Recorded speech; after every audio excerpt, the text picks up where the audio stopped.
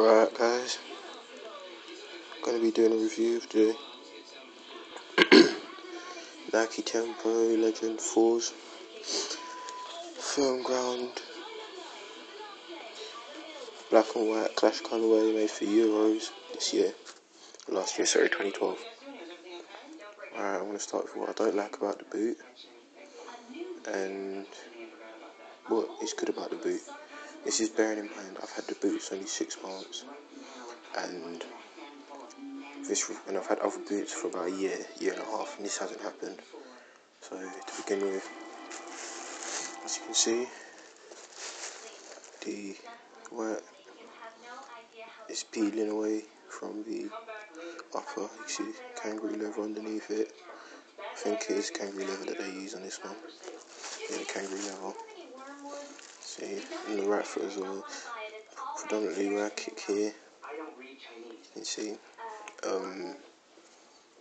discoloration of the laces is expected considering they're white, but no matter how much you wash and clean them, it never comes undone. The heel line is constantly wet, it leaks into the boot. Let's see, I'll try and squeeze.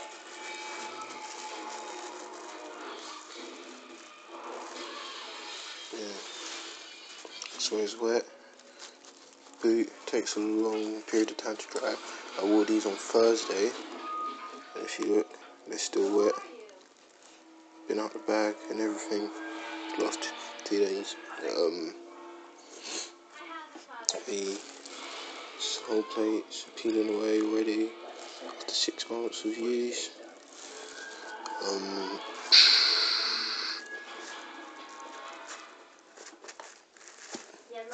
Don't know if you can see here, but the heel counter is a bit, it's dropped out a bit here, and it's quite painful.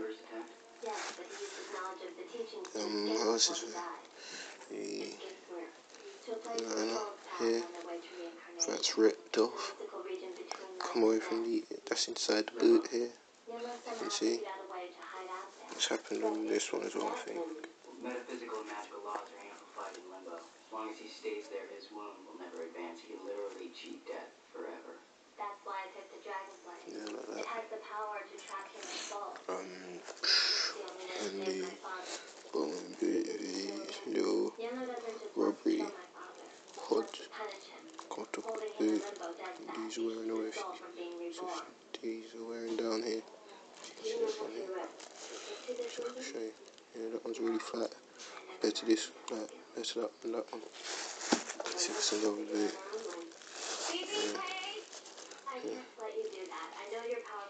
It's flat. This one isn't, this one isn't, this one isn't. Right, so down to the actual what's good about the boot. What's good about the boot is the upper is very soft, molds very quickly. I wore these once for about an hour or two, molded to my feet by the next time I'd worn them. The insole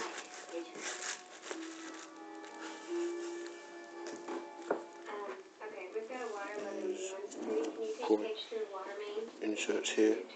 These are great, especially the heel one. Cushions very well. Shame there isn't any in the midfoot like on T90s, which I was wearing before. And yeah, it's great padding, which I think they stopped using it now because they haven't got more of my CTRs, as you could probably tell. Central lacing system I think is great because it's just an all-round boot. You've got a good striking area with 4 foot, you can lace it and can take a touch outside of your boot. And that's another problem with the boot, sorry. Night tick is peeling away from the upper, and again on here as well.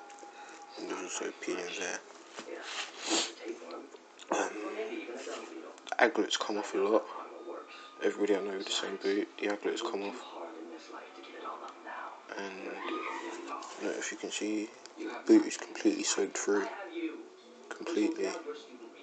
which I think is disgraceful considering the amount of money it costs. £80–90 in England, 95. Sorry. I think the stud configuration as well is really good. I like the way it's been changed. It gives you a lot more traction when running in wet surfaces, a lot more grip. The four longer back ones, they let you just dig in, turn. These ones, you know. And as a defender, you need that quick turn. If the ball comes over the top and you got a runner, right, you got a striker running at you, you just need to be able to turn, get there quickly.